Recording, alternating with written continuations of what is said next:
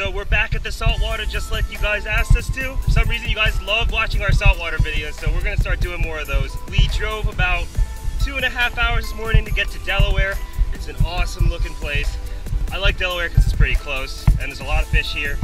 So today we're just gonna be catching some dinner. So we're talking about, should you keep a fish and bring it home and cook it and eat it for dinner? Like, is that okay sometimes? Or when should you throw the fish back in the water and, you know, let it get bigger and let it swim around?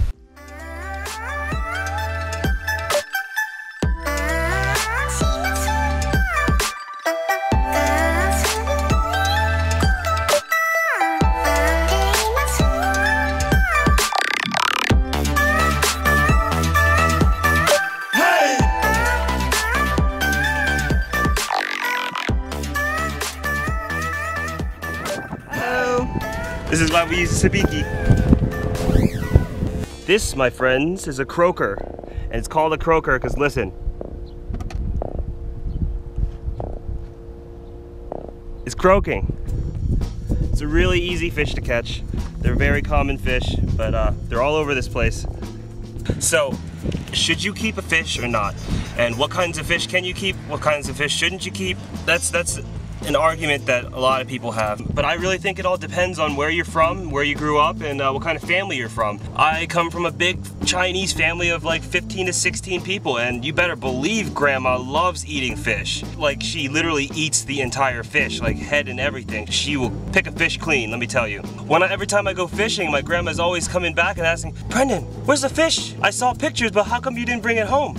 And I'm like, "Well, Grandma, like that's just largemouth bass. You don't want to eat that." "Oh no, I'll eat. It's not a problem." I was like, "No, Grandma, here's the problem. I want to catch that fish again later." And that's just something that my family really hasn't been able to understand, is that I release the fish because I want to catch them again later. I want to continue the sports fit. What? That's not true. What's not true? I didn't say you have to catch every single fish. I said Grandma. Oh, Grandma. So you were just listening in for no reason. Anything bigger than this you have to keep. No. Yeah. No. What? You need to eat that. Okay, you see here's You want to go to India, you know they don't have food. Okay, and that's here true. You catch a all and you don't even eat it. And that's the other side of the argument, which life cycle. Okay, so all right. What you got there? Whoa, no, bring it up. Whoa! Aaron, good job. What is this? It's a sea trout. I think this is a sea trout. Nice. It's so cute. It's so cute. It's so cute. How did that feel? You said this is a big one, huh? Yeah, I felt it pulling. Whoa. I felt it shaking on the line. Look at his little teeth. That's so cute. That was so fun. I've never caught one of those, you lucky. High five. It was really fun. So I don't know anything about sea trout really. A lot of times I kind of just throw my sabiki out there and I catch a lot of different kinds of fish. I have no idea what they are. I like catching them, that's what I like.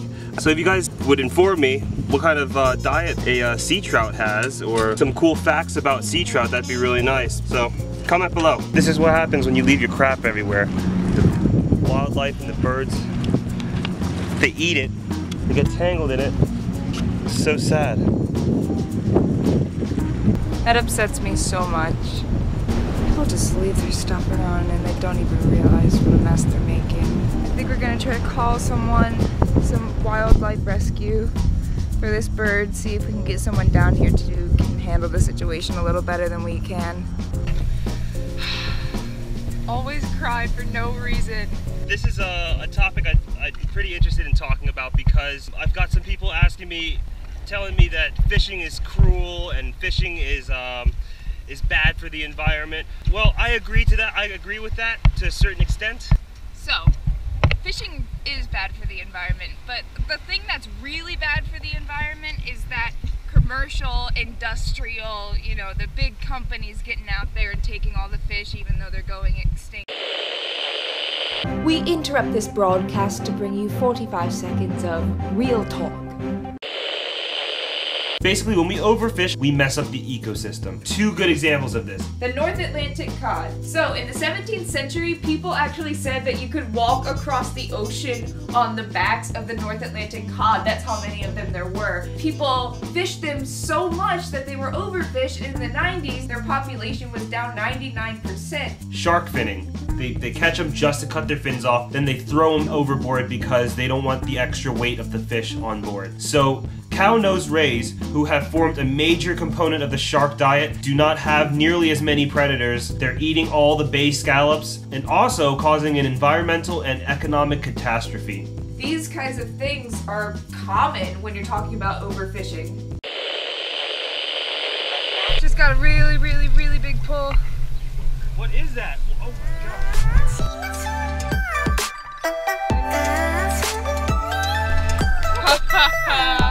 Oh my goodness. Whoa! Whoa! That guy flew. Wow, look at that. It's got a barb.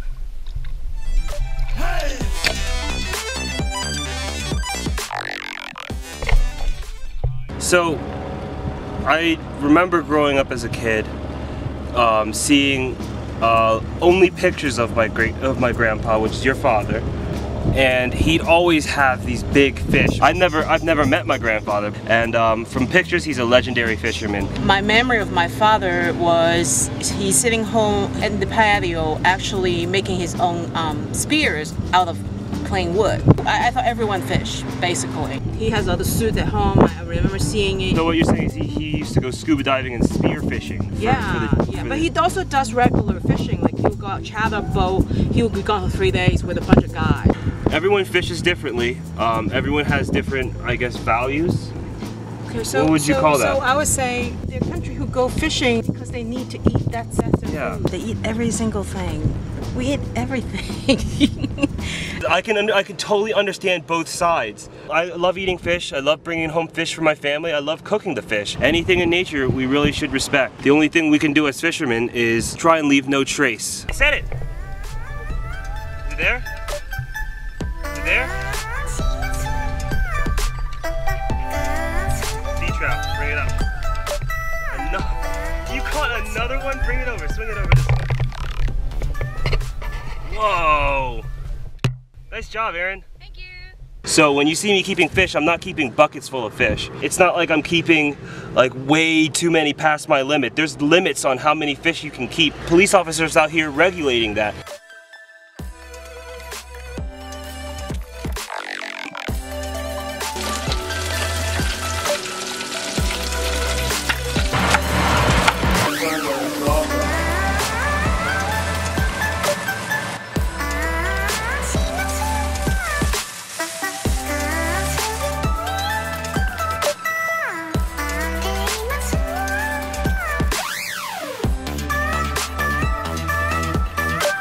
Thanks for watching, guys. If you liked what you saw, please like and subscribe. So I got some big news. We just booked a place to Montauk, New York to do some striper fishing, and that's supposed to be amazing.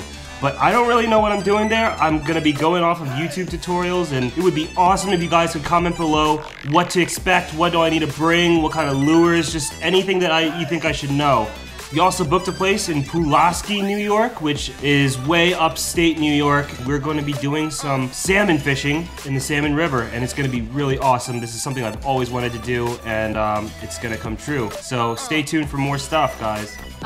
If you subscribe, you will get some awesome fishing content, fishing adventures, fishing stories, fishing tips every week.